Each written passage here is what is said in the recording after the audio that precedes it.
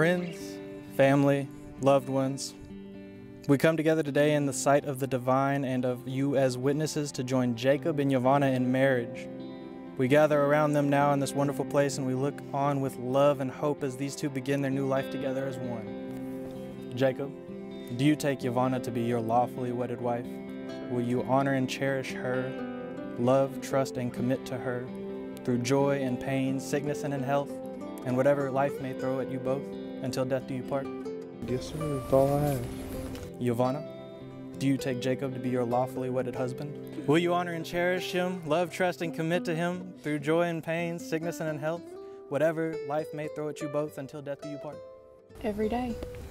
You say I do. I do. That's what I promise to commit to you and love you my whole life. I promise to love you and commit to you my whole life. I promise to be there for you when you need me. I'll walk beside you till I die. Jacob and Jovana, having proclaimed your love and commitment to one another in the eyes of these loved ones and with the power vested in me, I am so happy to pronounce you husband and wife.